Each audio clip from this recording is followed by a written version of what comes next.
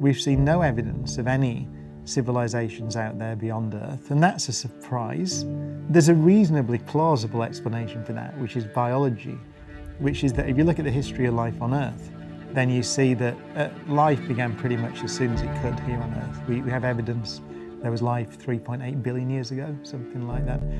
And the Earth's 4.5 billion years old, so pretty quick in geological time you get life.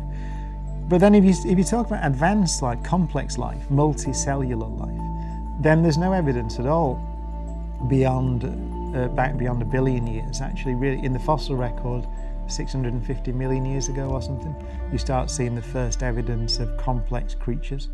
So that means that on this planet, it took over 3 billion years to go from a single cell life to anything more complex than a single cell.